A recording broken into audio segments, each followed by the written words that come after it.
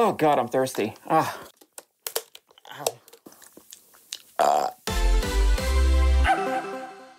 Hi everyone, I'm Stormi, and this is the $60 Spirit of Halloween Fursuit head. It's been the talk of furry Twitter with surprisingly positive reception. Yeah, it's not the sturdiest, nor is it the most glamorous thing in the world, but it's not that bad, right? I can't believe I'm saying this, but for a mass-produced $60 fox-moving mouth mask corporate fursuit head, this is actually kind of cute. At least compared to the cat one. And do not look up the one on Amazon. Compared to a lot of those, or even the 2017 Maskimals, this is like light years ahead in terms of design.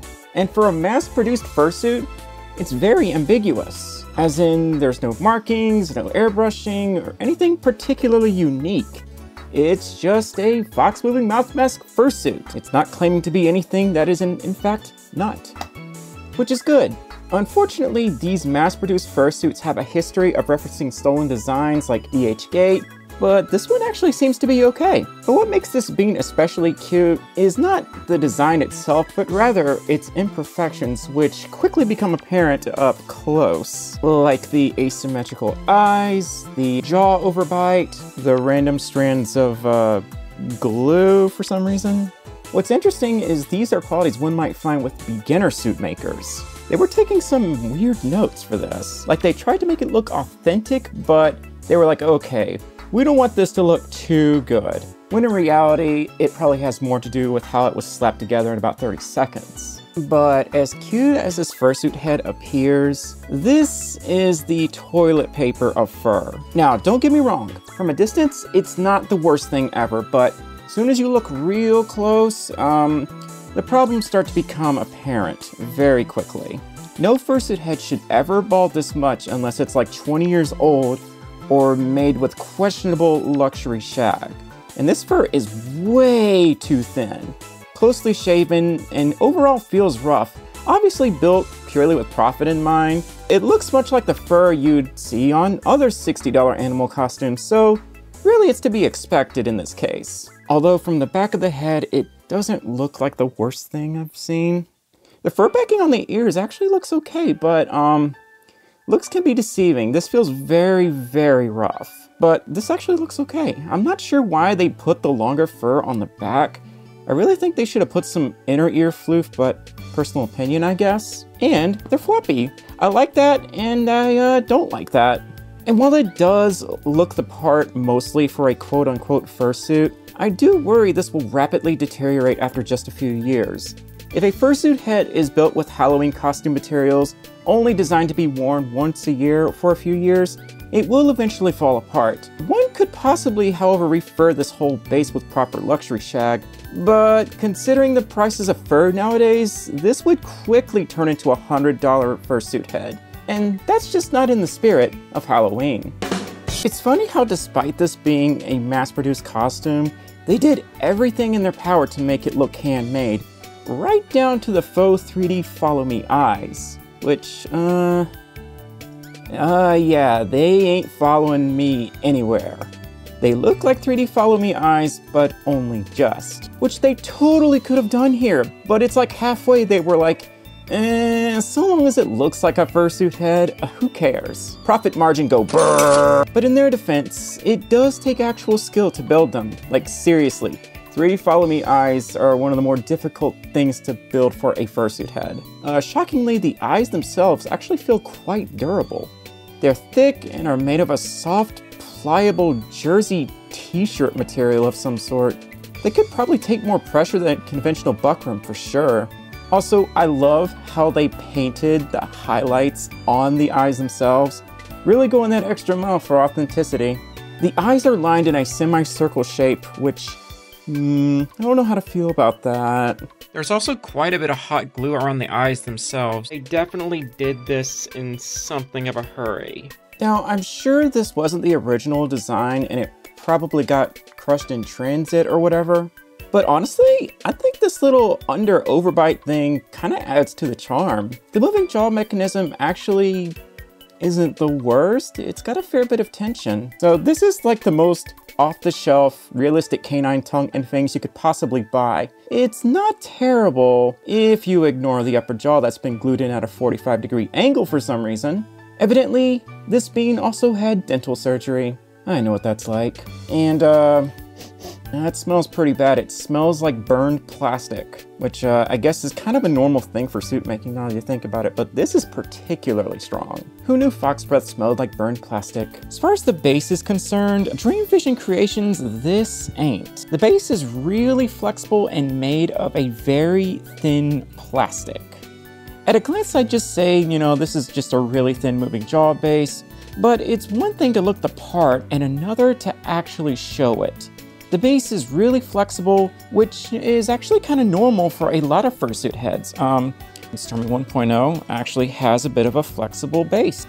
Some foam bases are a lot more flexible than others, but the problem with this base is that it is not made of foam, it is purely plastic, and you really don't want plastic bases to flex all that much because put enough pressure down, this thing is going to crack apart. Unfortunately, just like the fur, it is very, very thin. Now this base would probably last a little while if you take good extra care of it, but I feel like changes in temperature and the weather and the elements and whatnot, this thing is probably going to crack after a few years. What I do like, however, is how they seem to have made the moving jaw mechanism user serviceable, using these Phillips head screws. And if you look on the inside, you'll see that not only is the top of the head actually foam padded, but so is the moving jaw.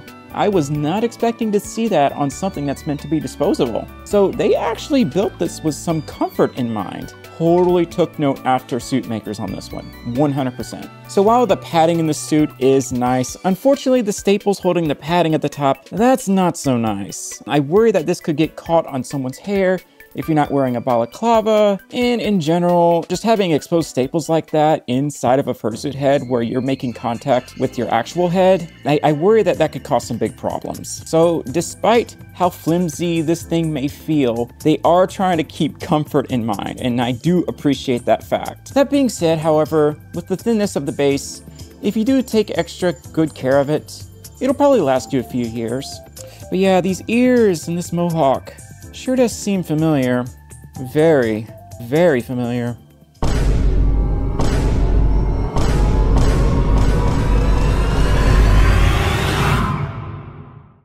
I'm sure it's just a coincidence. Anyway, time to face the music and put this thing on. Oh my god, that's really tight. Oh. Huh, interesting. Okay, so the vision is way better than I expected, albeit it's not fantastic. There's also something weird in my eye. I hope it's not hot glue. It smells like burned plastic. Oh my lord, it's, ooh. Do my ears flop? I am Stormi the Gray Fox. Oh god, I'm thirsty.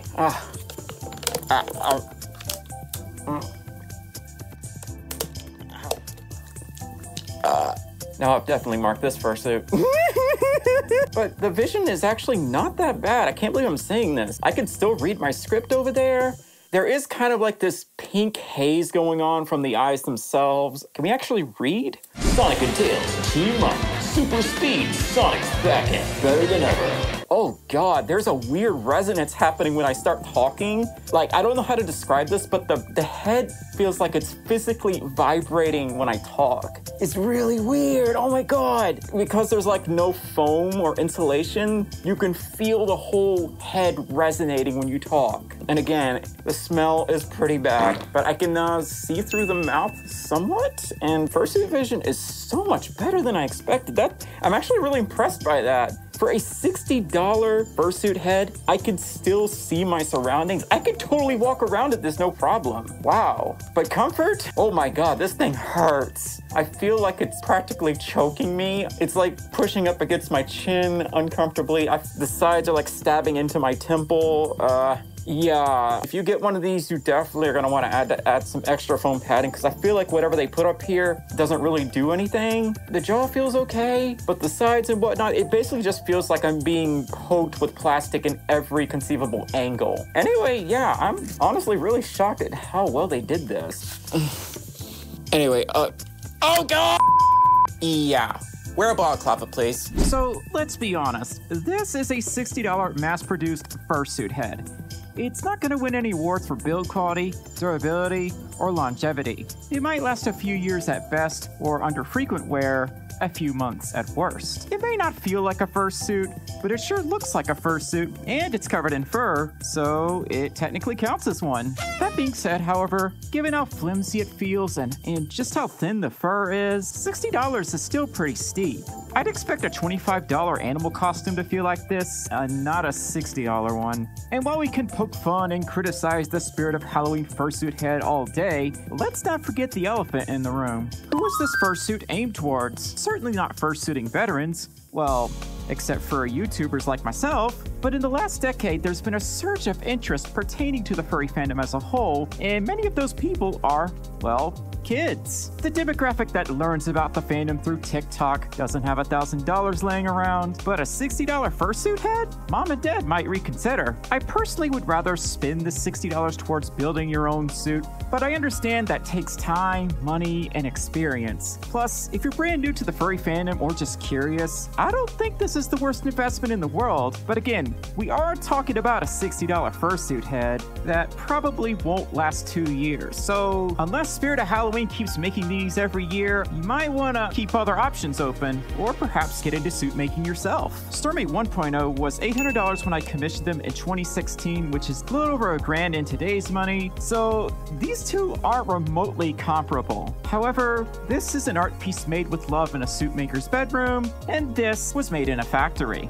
You'll also probably start seeing these at future furry conventions, and I understand the concern with suit makers worrying about the impact on their businesses, but at least in its current state, I simply cannot see this replacing proper custom-made fursuits. It's a pre-made for starters, with 2 or 3 other designs, and unless Spirit of Halloween or some other conglomerate starts setting up custom suit-making booths with automated airbrushing and whatever, this ain't gonna do a thing. Even so, the furry fandom is artist-powered, and the general consensus is that it's a way for younger furs to get their foot in the door, or curious normies to experience the adventures of fursuiting. Nothing more. Plus, this isn't the first mass-produced fursuit. Need I mention DH8, Maskimals, certain Etsy sellers, all those fake fursuits on Amazon, AliExpress? What about those dino masks that actually ended up spawning a whole new subgenre of custom fursuits? Who's to say the same thing won't happen here? My point is, don't lose sleep over this, and let younger furs get to experience part of the fandom who may not be able to sew or afford a down payment.